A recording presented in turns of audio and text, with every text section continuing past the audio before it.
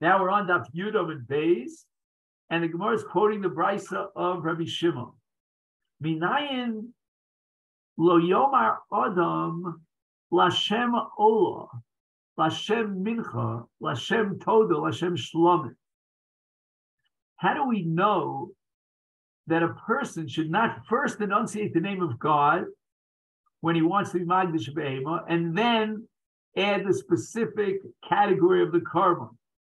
So, for example, a person wants to take an idava of a mincha. He should not say Lashem mincha. He wants to take an idava of an ola. He shouldn't say Lashem ola. Talmud loma karba Lashem. That he shouldn't start with by enunciating the name of God, but rather he should first start with the word carbon. Now the Torah should have said Lashem carbon, but the Torah went out of its way to reverse the order and say Karbon Lashem. And the Torah wants you to first mention the name Karbon because we have a chashash, we're afraid that if he mentions the name of God first, he might change his mind and never accept upon himself the Karbon. He's being Motzi Shem Shamayim Levatol. The Kal Vachomer, Umaz Zeh, a person who's Magdish a Karbon. Shalom is Kaven Elas Kishem Shamayim Ala Karbon. And even though he has the right intentions to mention the name of God and attach it to carbon, the Torah was afraid lest he might drop the word carbon and say Lashem, and therefore he shouldn't say Lashem carbon, rather carbon Lashem is Levatola. When a person takes a neder and he wants to prohibit himself from eating a carbon, that's called Shalol Tzorah. His halachas kama v'kama. He should be very careful, and he should not mention the name of God, and then go on to say carbon. So again, when a person has an nedava, that's a pressing need for a kiyum mitzvahs nedava. But in the case of a carbon of a neder, that's considered shalol tzor klal, and therefore, how much more so should he be very careful not to be mostly shem shamayim. Hence, Reish Lakish's principle that lashon shebaru chachamim lios nodru mehem, to avoid the possible shash and takola of being motzi shem shemayim levatol. The Gemara says, Lema kitanoi. Is it possible that the machlokas between Rabbi Yochanan and Reish Lakish about the definition and the essence of kinuyim is in fact the machlokas tanoim, an earlier machlokas between Beis Hillel and Beit Shammai? Beit Shammai omrim kinuyim asurim. Beis Hillel omrim kinuyim utarim. The machlokes here between Beit Shammai and Beis Hillel addresses the issue of a kinui of a kinui. That means he was meshabesh even a lashon kinui. And Beit Shammai argues that that is considered a kinui, and it has the same status as a kinui. Once we've already expanded the language of Nedarim to include kinuyim, we'll include in a kinui of a kinui as well. Because, again, if you're talking about Lashon Umos HaOlam, and that's why it's called a kinui, then what about words that are used in that particular language, which are themselves kinuyim? In other words, let's say in Italian you would use a certain word, but the slang of that word is called a kinui. That's a kinui of a kinui, because according to Rabbi Yochanan, kinuyim are other languages.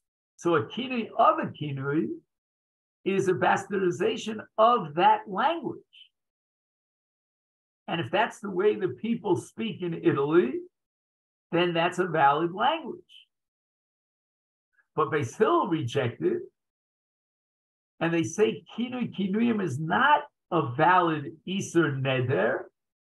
My love, Man Diomar, according to Beis Hillel, Beit Shammai, kinuyim asur kasobar. He holds, Beit Shammai holds like Rabbi Yochanan, that kinuyim lashon umos haim. So if amongst the umos they have a safa of kinuyim, which is not a lashon brura, rather a lashon shivush, that should be a valid kinui.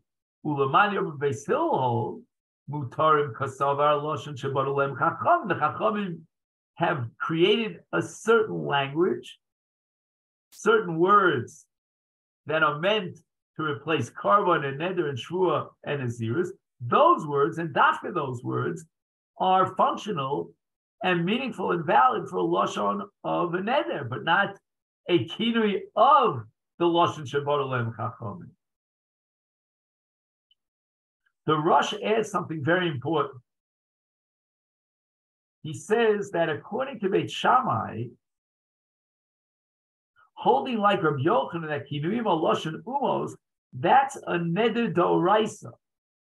The Rabbanan are now going to make a gzera that would expand it to kinui of kinui. Beis Hillel, on the other hand, hold like Reish Lakish that chacham barulem chacham baru es hakinuyim. So it means that according to Reish Lakish, kinui itself is a gzera and a d'Rabbanan. So to add kinui of a kinui, meaning a gzera, that far we're not going to go. But again, this is all the Rosh L'shitaso, that the Rosh back on Daf Gimel takes a position that according to Reish Lakish, kinuyim are d'Rabbanan.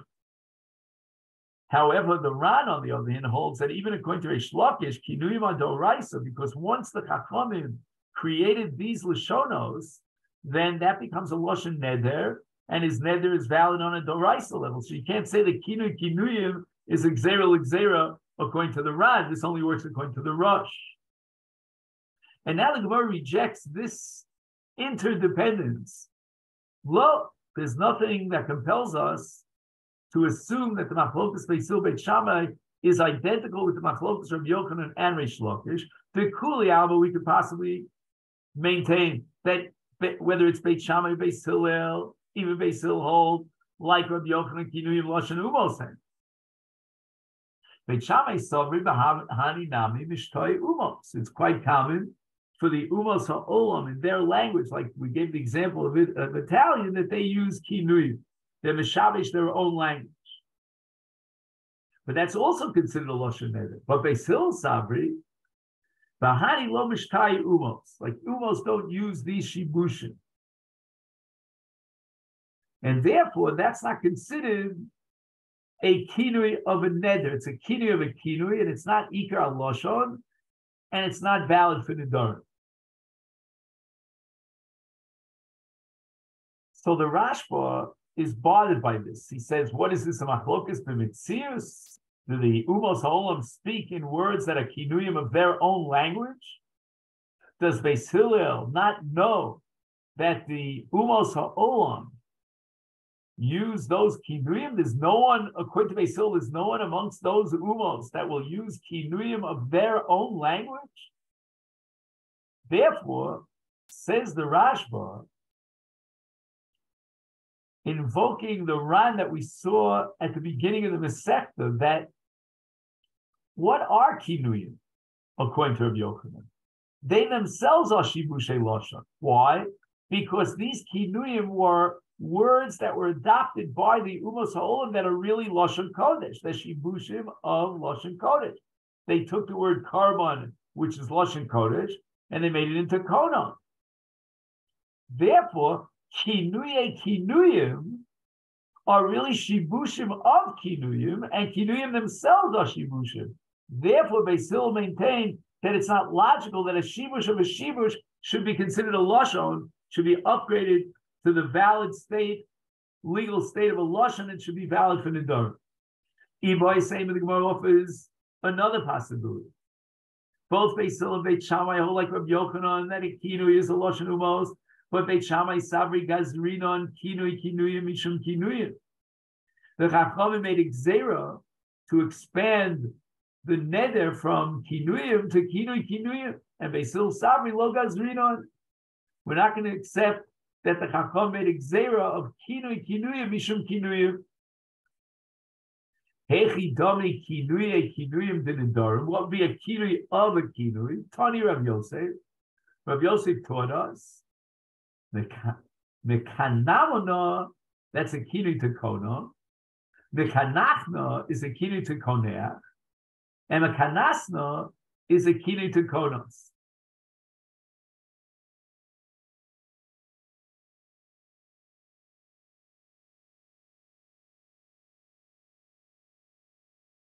And the Rosh here introduces a concept called muflogim be'ilug medaber b'hem. That there are people who are even one step beyond ilug lashon, and they're muflogim be'ilug.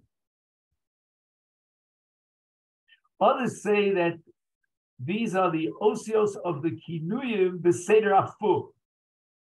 It's turned around in terms of the order, the sequence of the letter.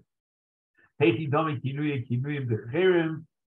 Funny, we learned mafsha'a, charakim, and charachim. So mafsha'a is the name of a chacham.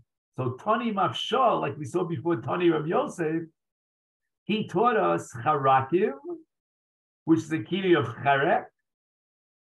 Charachim is the kini of cherech, and charachim is the kini of cherech. What are the kinuyim of Nazirus? Tani Rav Yosef. Rav Yosef taught us machzakna.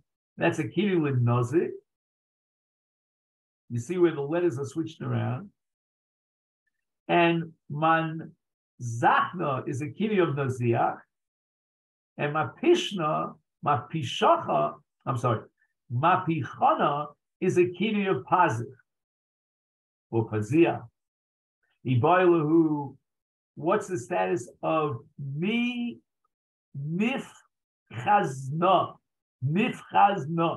man, or mischazna man. Are these languages kinuyim of Nazirus? So again, as we said before, in the name of the Rosh, these are muflagim be'ilug shemedabrim b'hem. Only those who are really, really, they're slang slang. Amalei, another question that was raised, Ravina raised to Rav Ashi, kidma man. How do we interpret the word kidma? Because kidma is also a spice. Konam kamar, he means to use the language of Konam, which is a kini for neder, for carbon. Oh, Dilma, perhaps he didn't have any intention. Again, we're not talking about this individual and what's in his brain. When we talk about the kavana of the noder, we're talking about the kavana that is inherent in his language. Maybe it's kinamon basam, which is listed at the end of Sefer Shmos amongst the 11 Samonei Torahs. That's what it means. Now, the Achronim asked the following question later on. This is already before, we haven't gotten to Daf Yud Chesam and Beis. The Gemara formulates a principle in Nedarim, Stam Nedarim Lahachmir. So if we don't know whether he has in mind Konam or Kinman, which is cinnamon, then we should be Machmir. And yet the Gemara here leaves it as an open-ended question. Amalei Rav Acha Breder of Chiyah Rav Ashi. Rav Acha asked Rav Ashi the following question: Kina mai. Kina with a kuf. Kina with a chaf has a totally different meaning. What are the two possibilities of kina? It might be a loshen kona, or perhaps kina shel tardegolim kama. It's a chicken coop. Or do a loshen kona. And the answers tiboy. Tiboy means we leave it as an open-ended suffix. So I'm tempted to think, I didn't see this explicit, maybe you have this in your commentaries, that we'd have to be machmir because of suffix. Kinuyim de shvua hechidom.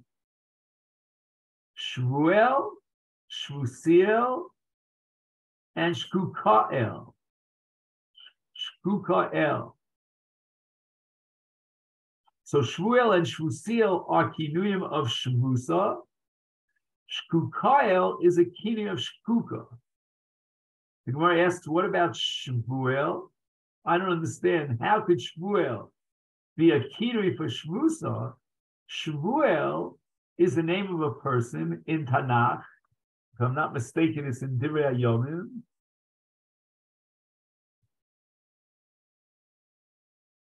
Divrei Yomi, Perek Aleph, Perek Vav, Shmuel ben Gershon Nogid al ha'otzros. This guy was in charge of the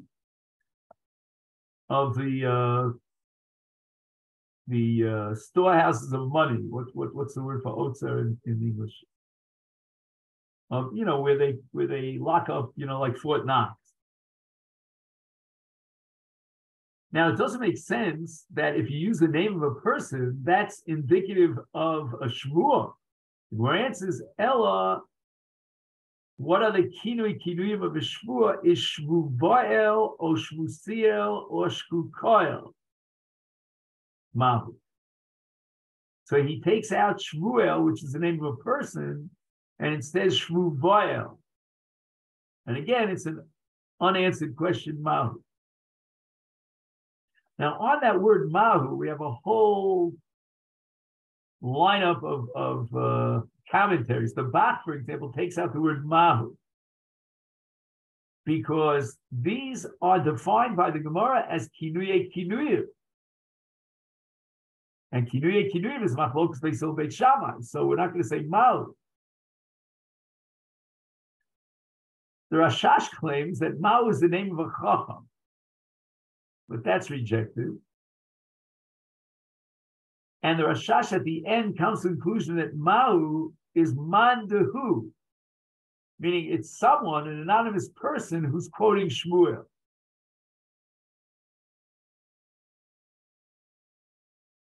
And the Shalmei Nedarim, one of the later Achronim, he says that maybe Mahu is a kinui for Mohi, which we saw in the Mishnah, that Mohi is a valid language of Shmuel, because that's the Shmuel of Moshe. Omar Shmuel, im Omar Ashivta. Lo Omar Chlum, Ashivta does not qualify as a kinui of a Shmuel. And likewise, Ashkika, Lo Omar Chlum.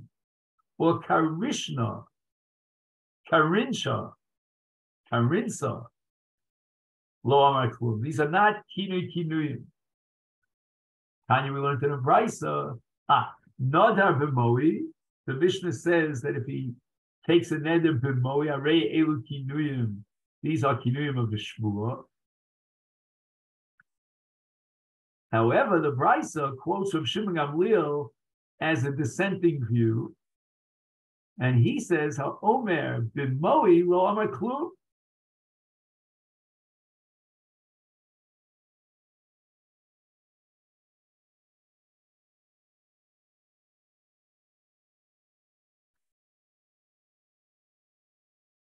But the momsa the Omar Mohi, Harei Elu Kinuyim L'Shvuah. In other words, if he just says Mohi, that's Moshe Rabbeinu, that's not a valid Shvuah. It doesn't seem like he's taking a Shvuah b'm Moshe. But if he adds the word b'm momsa, the Omar Mohi, b'm momsa means Shvuah in Aramaic. So it's the Shvuah that Moshe recited. That's a valid kinui for a shvuah because Moshe Rabbeinu did take a shvuah. And finally, just to end the daf for today, we look at the Mishnah of Matvis bin Nedarim. There are two ways a person could take a neder. He could either say davar zeh, this kikar, olai kikarban, that's called hatfasa. He's taking the Kedushas carbon and he's expanding it and extending it to this kikar. And then he could take a neder without atfas. He could say davar zeh osur olai. So the Mishnah is now going to give us a list of valid lishonos of neder al yidei atfas. In which case, the neder is valid and binding. Ha'omer lach chulin. Lach chulin means carbon. Why does lach chulin mean carbon? The lamed is like a negative sign, lo chulin. And lo chulin means a carbon. So if he adds sha'ochal lecha, he means that which I'll eat from your food should be like a carbon. And that's a valid lashon atfasa. And the neder is chal.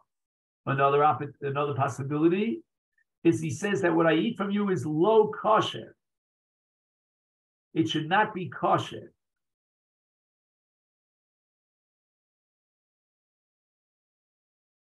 Or low dachi, which means low tahar.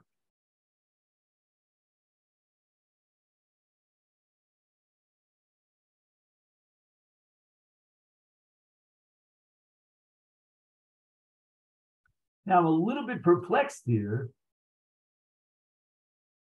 because the Masechet, his introduction to this Mishnah, says that Mishnah Zu Mivia Lishonos Hamo'ilim Al Yidei Atfasa. But in the cases of low kosher or low dachi, right, that's not atfasa. There's no indication that he's being matfis in the carbon. He's just saying govers they're also a lot. Low kosher means it's also, I can't eat it. Low dachi, it's tameh. Or for example, the tameh, if he says that which I'll eat from you should be tameh.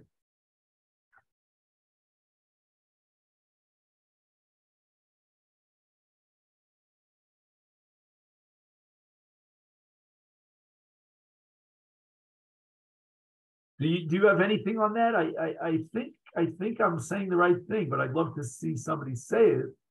We're not talking about atfasa in these cases. Rabbi, can you read to me what your commentary has on this? Unfortunately, I don't know which word. Yeah. Which word are you looking at here? They're just in the Mishnah when it says low kosher or low dachi or low 24, 25. לשון טהור משמש גם במובן מותר. כפי שכתוב כל ציפור טהור, והכוונה לציפור המותרת באכילה. But he doesn't. No. He doesn't ask whether it's hatfasa or not hatfasa. No, the hatfasa isn't there as a term at all. So I have a feeling, again, this is Lefianius Daiti. Maybe the Gemara is going to pick this up later on, I don't know, that these Lashonas are not hatfasa. If he says lachulin, then he means karma. And that's being matvis, masha okalacha, as a karma. But if he says lo kosher, or lo tar, lo dachi, I don't see that that's, or tameh, I don't see that that's a lashon of atfasa. That to me is ikar neder without atfasa. Kach nirolani is time. Oh, now he says nosar. Nosar already is hatfasa. Now we're back to hatfasa because a carbon that is past this man of achila is asur midin nosar, and he's saying that which I'll eat from you is like the kedushas carbon that became nosar or pigul, right? If he had a machshava of chutzim zman or chutzim kol at the time of the avoda, so that generates an isur karis of pigul, and now he's being matfis in the kedushas carbon that ultimately led to pigul.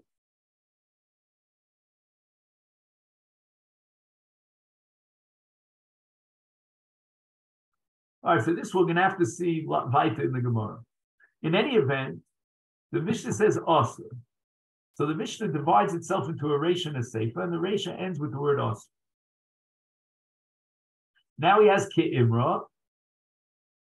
He says that this kikar should be, for me, like a seh, right, a little lamb, that's Imra.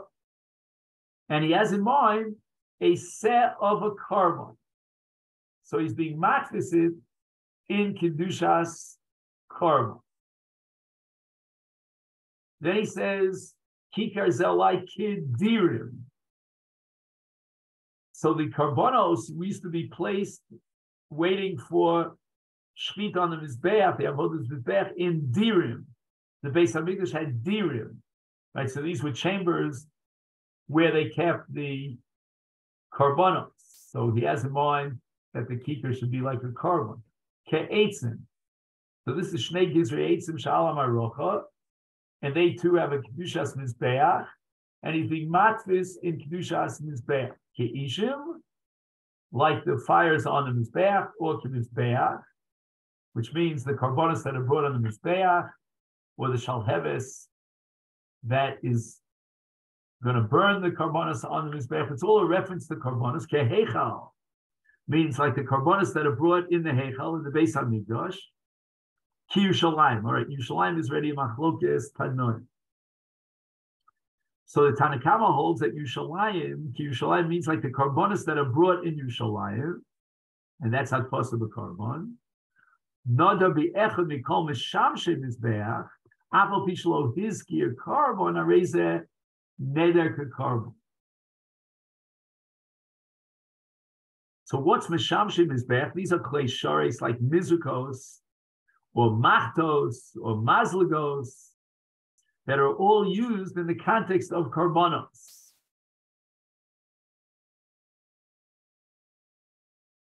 So these kalim all have a relationship to carbon.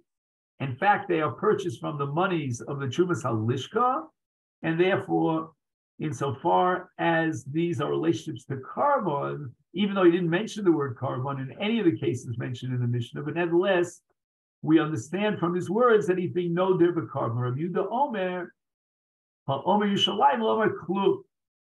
If he says the word Yerushalayim instead of Ki Yerushalayim, and he drops the Chaf, then he's being matvis in Yerushalayim itself, which is the Dover Aser, not a Dover Anon.